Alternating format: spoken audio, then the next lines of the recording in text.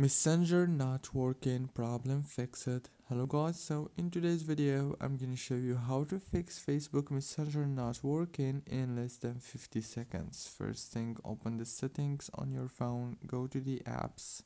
When you open the apps on this page, you will find all the apps that you have on your phone.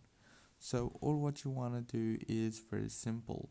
Wait a few seconds and then scroll all the way down until you find Messenger.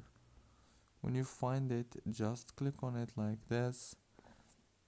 Click on force stop and then click on the storage. Click on clear cache. Go back and click on data usage.